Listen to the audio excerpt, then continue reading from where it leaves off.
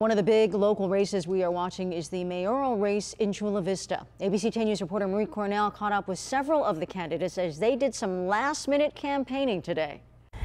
These candidates were spread all over Chula Vista this morning, working to make a lasting impression on voters.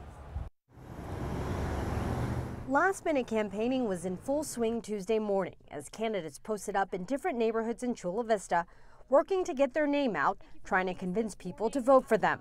There are 6 candidates looking to move forward in the competition to fill Mayor Mary Salas's seat, who is termed out.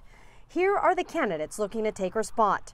Current council members John McCann and Jill Galvez, community college executive Zanetta Encarnacion, businessmen Rudy Ramirez and Amar Campanajar, and Army veteran Spencer Cash.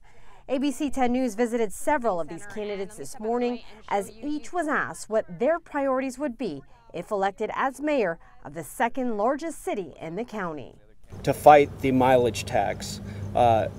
Gas is now over $6 a gallon, and the idea that my opponents are pushing the mileage tax is unacceptable. One of my priorities is going to be looking after this neighborhood. It's overwhelmed with homeless problem, people sleeping on the street, camps over by elementary schools. We need to transition from a bedroom community to a community where people can live, work, and spend, because that money is what pays for our parks, our libraries, our police officers, our firefighters. I would really like to get the 125 toll road paid for.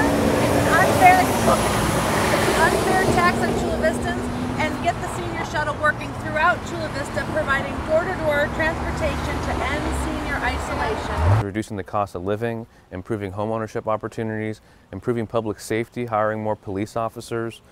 The top 2 candidates from this list will move forward to the November election. Reporting from Chula Vista, Marie Cornell, ABC 10 News.